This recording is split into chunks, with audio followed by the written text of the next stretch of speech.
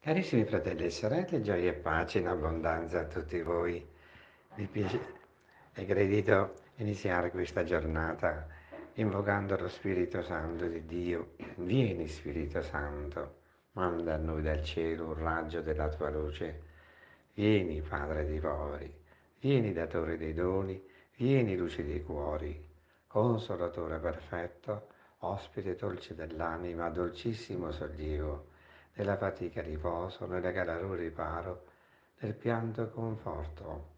O luce beatissima, invadi nell'intimo il cuore dei tuoi fedeli. Senza la tua forza nulla nell'uomo, nulla è senza colpa. Lava ciò che è sordido, bagna ciò che è arido, sana ciò che sanguina, piega ciò che è rigido, scalda ciò che è gelido, drizza ciò che è sviato. Dona ai tuoi fedeli che solo in te confidano i tuoi santi doni. Dona virtù e premio, dona morte santa, dona gioia eterna. Amen. Gesù nel Vangelo, fratelli, dice che una sola cosa è necessaria e l'uomo di questo si deve interessare. Ciò che dura per la vita eterna, non quei beni che passano, quei beni di saggezza che sono su questa terra, ma che hanno il loro passaggio transitorio, ma quei beni che durano per la vita eterna. Infatti nella prima lettura di oggi la Chiesa ci presenta la visita della regina di Saba, che avendo sentito parlare della grande fama e della sapienza di Salomone, andò con un grande corteo portando talenti d'oro, profumi in abbondanza e volle andare ad ascoltare la sua saggezza. Ed era meraviglioso vedere come Salomone sapeva capire ogni parola che usciva dal cuore di- della regina di Saba, che rimase così stupefatta che lasciò a Salomone tanti di quei beni e da lasciargli un grande ricordo della sua presenza, della sua venuta. E Gesù nel Vangelo dice non è questo ciò che conta è ciò che dura per la vita eterna. I beni passeggeri di questo mondo non lasciano traccia. E allora Gesù chiama le folle che stanno attorno a lui e dice loro guardate che ciò che contamina l'uomo non è ciò che entra nella bocca dell'uomo, e questo cibo, quel cibo, ma è ciò che esce dalla bocca dell'uomo, cioè la cattiveria, la malizia, la corruzione. E allora Gesù dà quell'insegnamento, la ricerca dello Spirito Santo, dello Spirito di Dio, che rinnova ogni cosa, che ci conforma alla creazione. Lo Spirito Santo di Dio ci fa in tutto simile a Dio stesso, perché Dio creandoci ha infuso nell'uomo, ricordiamocelo sempre, ha infuso lo Spirito suo quando Dio creò l'uomo, alitò su di lui e inoculò nell'uomo la sua presenza, la sua vita, la sua natura. E quella natura di Dio è amore, è santità, è verità. La natura di Dio è immortalità, è gloria, è potenza, è ricchezza, ma non ciò che passa, ma ciò che dura per la vita eterna. Ecco l'insegnamento, fratelli, che Gesù oggi ci dona. Cercare la sapienza di Dio, la vera sapienza di Dio che dura in eterno, che non dura qualche attimo. Salomone aveva una grande saggezza, però si lasciò sedurre dalle sue donne, perché Salomone aveva tante donne, tante mogli, tante concubini e naturalmente cercò di ringraziarsi ciascuno di loro costruendo dei tempietti dei- delle divinità.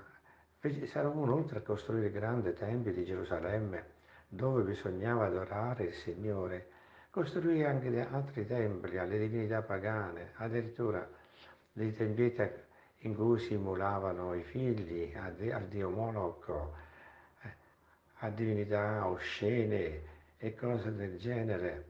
La sua saggezza non lo allontanò dal peccato. Perché? Perché cedette il proprio cuore, dice la scrittura, alle passioni, alla concupiscenza, alla corruzione. A che gli serve tutta quella saggezza quando poi perde l'anima propria, come dice Gesù nel Vangelo? A che serve all'uomo guadagnare il mondo intero se poi perde l'anima propria? Ecco quello che ciò che conta, ricevere lo Spirito di Dio. In tutto noi dobbiamo essere conformi allo Spirito Santo di Dio, che è amore, gioia, pace, pazienza, benevolenza, bontà, longanimità, dominio di sé. E questo vogliamo invocare. E dopodomani, fratelli, la Chiesa ci farà ricordare la prima apparizione della Madonna a Lourdes. La Madonna a Lourdes venne a richiamare tutta la Chiesa, venne a chiamare la Chiesa a penitenza, a conversione, tornare a Dio con anima e corpo, tornare alla santità, tornare alla penitenza, al distacco dei beni della terra, dalla concupiscenza della carne, dalla superbia della vita. Ecco la missione della Madonna a Lourdes e sappiamo in questi secoli quante benedizioni, quanti animi sono tornati a Dio attraverso l'incontro con la Madonna a Lourdes, che continua a chiamare per portare tutta la Chiesa alla santità, alla bellezza, al rinnovamento, tutta la Chiesa conformata allo Spirito di Dio come lo è stato lei. Nella Madonna non è mai entrato il peccato, non è mai entrato nessuna forma di corruzione, si è lasciato permeare dallo Spirito Santo di Dio. Spirito Santo, Spirito di Dio, che fai nuove tutte le cose, che sei vita, sei immortalità, sei gloria, sei potenza, sei bellezza, sei potenza. Rinnova tutta la Chiesa, rendere in tutto simile alla Vergine Maria, che in nulla ha peccato, in nulla ha ceduto alle potenze di questo mondo e ha riportato vittoria.